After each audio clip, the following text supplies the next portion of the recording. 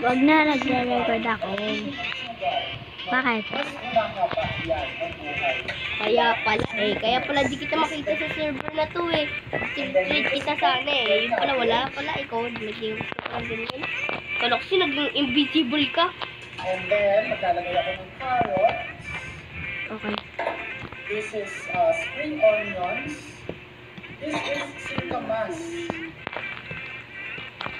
Singkamas yan. Ito walang suka. Tinansya-tansya ko lang yan. And then this is shiitake mushrooms.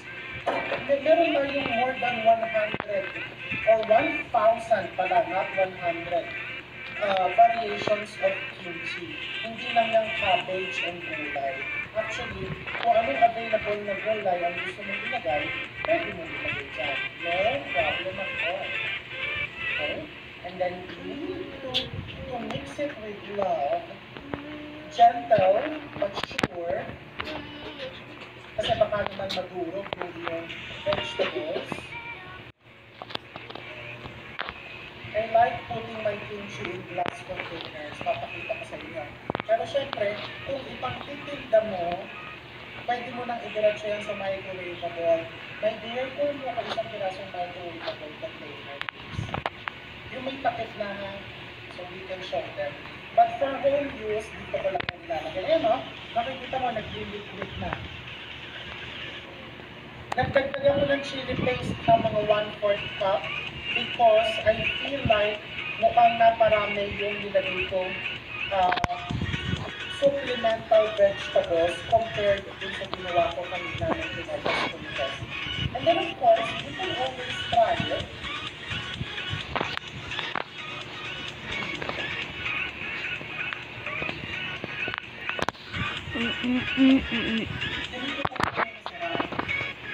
Sa simula pa lang, bago pa lang, ang tatagaw, mas masarap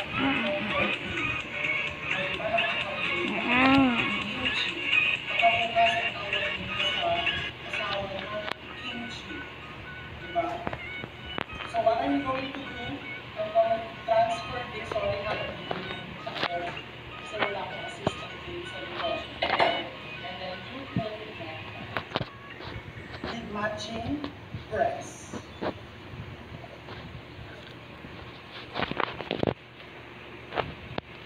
Pine-press mo yan so that all the flavors ay mag-compress nila.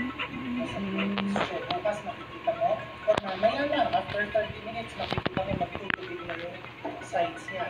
Pangbenta, lagay mo na sa microwavable container, press.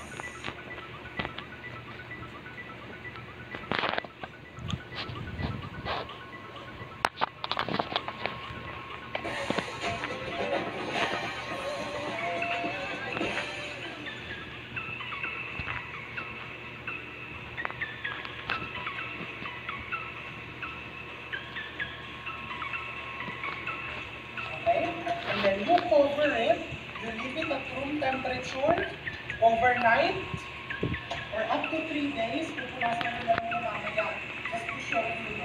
Or after 2 to 3 days at room temperature, pag binuksan mo yan, makikita mo nagpabawas ng malaki and well fermented na well. But me personally, hindi ko lang lang. Especially when medyo makinit ang panahon, mabilis yung fermentation. After overnight,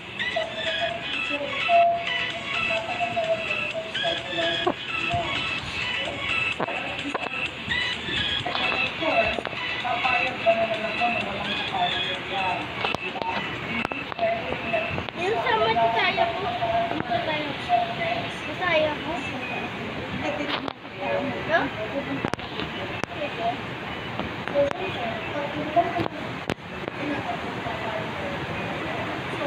Nakasumukaw na.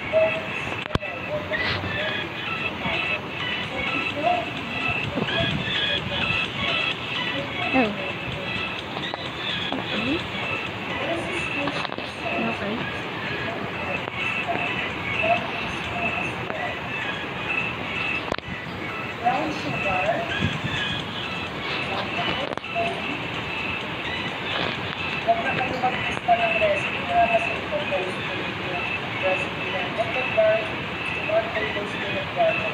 And then I'm going to show you a secret. Because for them that it's such a stage. It's the secret plan. So, pero hindi. If you look around all of these things that I'm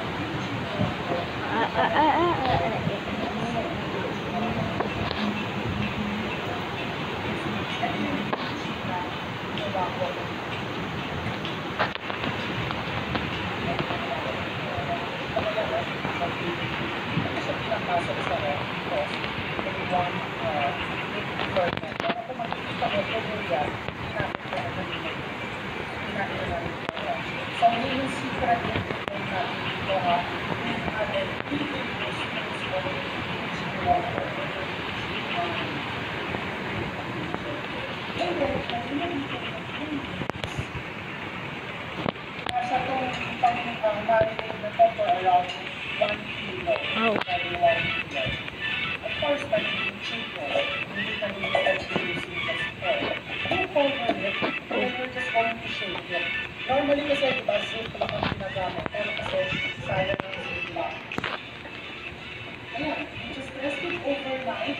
And kung talagang hindi mo na kaya itay, pwede mo namin mga 1 hour or 30 minutes. So, hanggang hindi pa kayo lalabas ng bahay, nalalaman tayo tayo din, pwede kang gumawa ng sarili ng selection sa inyong bahay. So, pagkatapos naman ito, tutulong ko sa inyo kung paano gumawa ng isa pang partner ng reviews. Okay, so para kumpleto na, lahat ng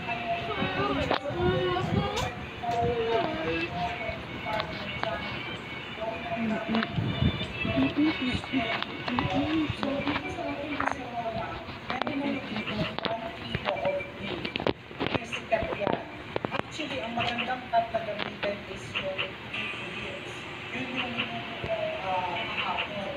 Ingredients.